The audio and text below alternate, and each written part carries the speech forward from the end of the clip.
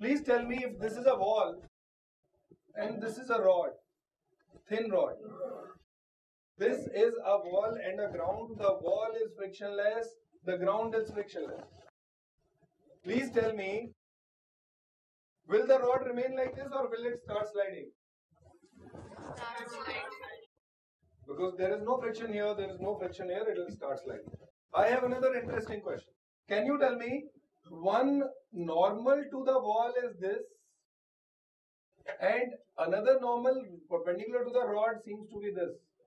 So the normal force will act in direction 1 or direction 2? See, normal to the wall seems to be perpendicular to the wall is 1, and perpendicular to the rod seems to be direction 2. Now, when we say normal reaction has to be normal to both. So which is that direction in which the normal reaction will act and why?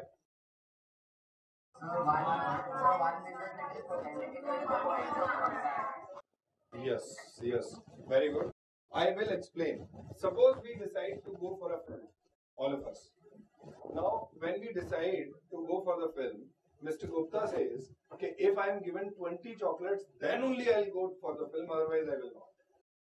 All others are agreeing flexible, but he is rigid. He says, okay, I will go only if I get 20 chocolates. And suppose we all go for a film. What does that mean? He got 20 chocolates. Now, in the case, when we say normal reaction, the normal reaction has to be normal to both the surfaces which are in contact. Now, this rod and this wall both are in contact. Now, the wall says, okay, I have only one direction which is perpendicular to me, which is this. The wall is not giving any option. The wall is saying, I have only one direction. अगर normal लगना है तो इसी direction में लगेगा, वरना I am ziddi. Are you clear? So the wall is giving only one option for the normal direction. Whereas the rod is having a point in contact. And the point can have infinite directions. So this point of the rod will adjust itself and the normal reaction will be acting in this direction. Have you understood this? So if ever you have confusion about normal reaction, please understand, find out one surface for which there is only one possibility, only this can be the normal direction. The other surface will automatically adjust. Are you clear? Now, so we know that the normal reaction here will be in this direction and the normal reaction here will be in this direction, N2, and let's call it N1. Now, one more thing. If I have to stop this rod from sliding, suppose the length of the rod is L, mass of the rod is M, and this angle is say theta. All this is given. M, L, theta is given. These three things. And how do I stop it from falling? How do I stop it? I need to apply some force. So let that force be unknown and let that force be applied here on the rod at the bottom point. I am assuming the rod to be very thin.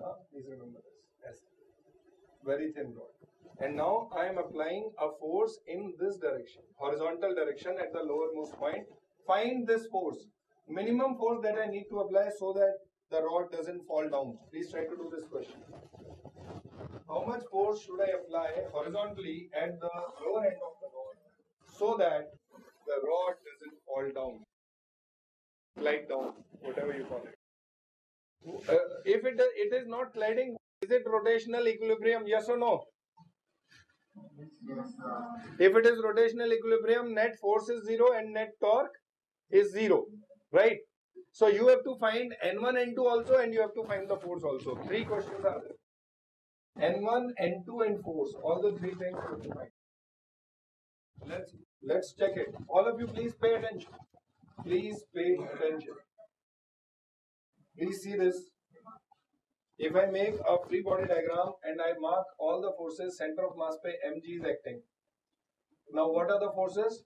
I am going to encircle all the forces which are acting on the rod and make a free body diagram of the rod. I will try to save energy, so I just remove the wall. This is the free body diagram of the rod. This is the free body diagram. Am I right? And these are the forces. I am just going to encircle those forces. 1, 2, 3, and 4. These are the 4 forces acting on the rod. Do you see this? Now please pay attention. Instead of writing it down, pay attention and understand how am I doing it. I'll give you time to write it down. Please see. If it is in equilibrium, net force in horizontal direction has to be, net force in vertical direction has to be, and there will be an additional term now we know. What is that? Net torque. So for equilibrium you have net force 0, and for equilibrium you also have net torque 0. Body should not translate or body should not rotate. Both should be true. So net force is 0. So in horizontal direction net force is 0. What are the horizontal forces? Tell me. This and this are the only horizontal forces. So let me assume right to be positive. So N1 minus F is equal to 0. Correct. Vertical direction में net force there are two, 1 and 2. mg downward positive minus n2 is equal to 0. This is also correct. How many of you had written these two equations honestly? Okay. Now let's write the third equation also. Please see this.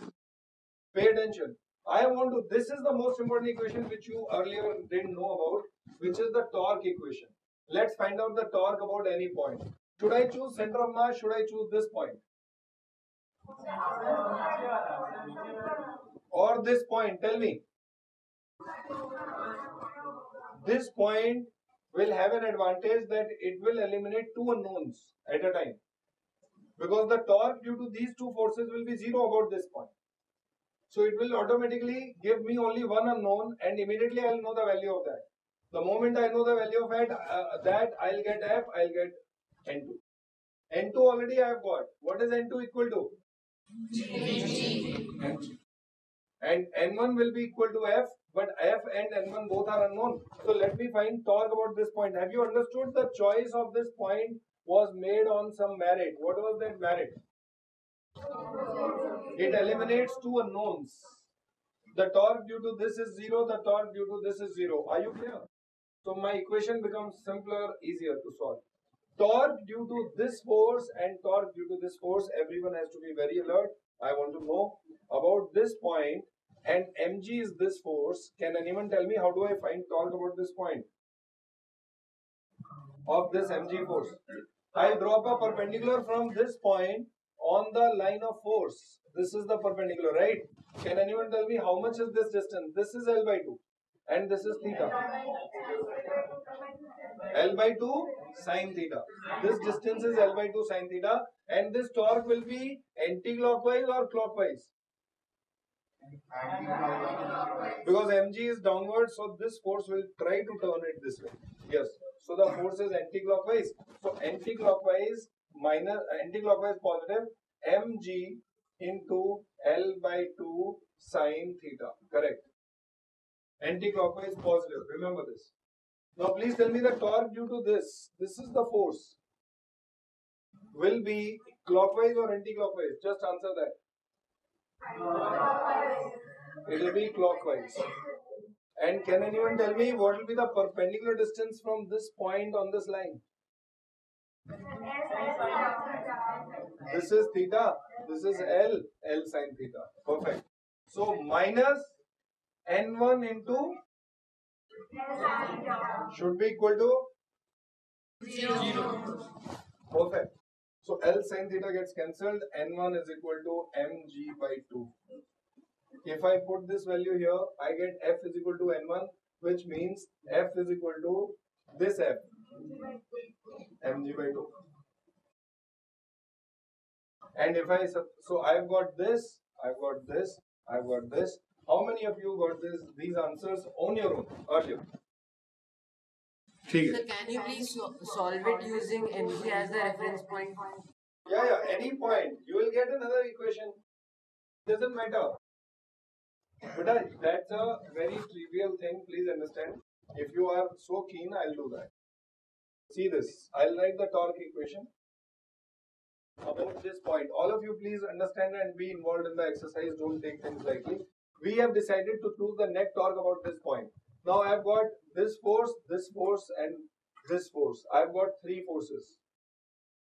I have to find the torque and four forces. In fact, what is the torque of mg about this point? Yes, the last bench. Yes, sir. Very good. Varun, tell me, what is the torque of mg about this point? 0. Because it is passing through this, right? Now, please tell me what is the torque of this N1 force about this point? How do I find that? Drop a perpendicular. This is L by 2, this is theta. So L by 2 cos theta. L by 2 cos theta, he is right. This distance is the perpendicular distance from the force. So this distance is L by 2 cos theta. So N1 into L by 2 cos theta. Will it be clockwise or anti-clockwise? Clockwise. Clockwise. Perfect. So plus. Suppose I decide clockwise. Now, the torque due to N2. N2 is this force. How do I find about this point? Drop a perpendicular here. And what is this perpendicular distance? So I will write, is it clockwise or anti-clockwise? We have chosen clockwise to be positive, so anti-clockwise will be Negative. minus N2 into. Are you getting this? Now force F. Please tell me, how do I find the torque due to force F? Force F, the line of action is this. If I drop a perpendicular from this point on force F, what is this distance? L by 2? So the torque due to force F will be, is it clockwise or anti-clockwise? We have chosen clockwise to be positive. So F, you can see this. At this point, this force is having a turning effect towards clockwise. So F into L by 2 cos theta. And the net torque should be equal to 0. Have you understood this? Now, if you solve this, you are having two unknowns in one equation. So, not a problem at all. Our aim is to find F. Let me substitute N1 is equal to F. So, N1 can be substituted as F. And let me substitute N2 as mg. N2 can be substituted as. So, now from here, I'll be able to get F. I will take out F common. Am I right? What will I get? Tell me. F will come out to be common. It will be FL cos theta is equal to mg L by 2 sin theta. I think there is some mistake we have made. Let's just have a look. Perpendicular distance of N1 cos N2. N2 is this force. This distance is how much? Sir, calculating the first time, sir, force is not equal to mg by 2. So, वो theta जब वहाँ पे लेते हैं तो वो cos theta. And it would be FL by 2 not sin sin theta. So it will be cos theta ना ये angle नीचे वाला angle, sir. जब हमने first time calculate किया था, sir, it's not f is not equal so to now mg by it is 2. coming out correctly Now last time it was sir हमने L sin theta ले लिया है वहाँ पे. सर दूसरी साइड लेते हैं. अच्छा तो वो जो उससे पहली इक्वेशन है ना उसमें हमने एक गलती कर दी. I'll tell you what was the mistake. Okay, so this is the correct equation, and so no chocolate for this question to anyone because you were giving me a wrong answer. So actually F is equal to, we have done a mistake where instead of taking L sin theta we took L cos theta. I mean instead of cos theta we took sin theta, so they got cancelled and we got mg by 2, but that is not the right answer. Actually that is why I was surprised when someone told me it is independent of theta. And you people conditioned my mind also by telling me wrong equations in the previous solution. So now we'll go back to the previous solution. Now, so here we get F is equal to mg tan theta by 2. This is the correct answer. Please write it down.